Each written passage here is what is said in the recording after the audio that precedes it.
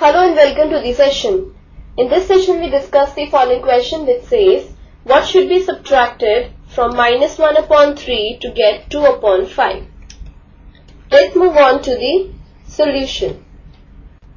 Let the required number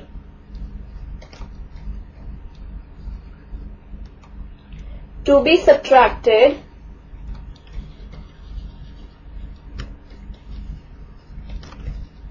be x. So then we have minus 1 upon 3 minus x is equal to 2 upon 5. This means we have x is equal to minus 1 upon 3 minus 2 upon 5.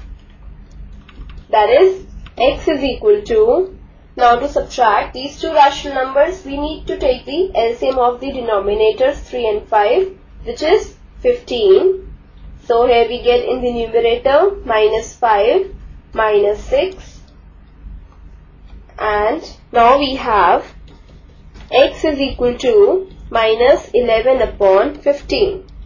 Thus we say minus 11 upon 15 should be subtracted from minus 1 upon 3 to get